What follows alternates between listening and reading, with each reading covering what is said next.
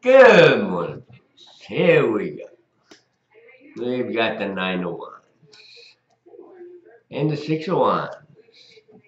12th arcana, the hanged man. 8th arcana, justice or adjustment. Wow. The 19th arcana, the sun. And the seven of wands, a very, very wandy day here with a lot of companionship, a little bit of adjustment. And it looks like the only sacrifice that would be taking place there is that possible sacrifice of self to higher self. That's a very, very good day once again for that approach to higher self, trying to get that concrete lock in on self.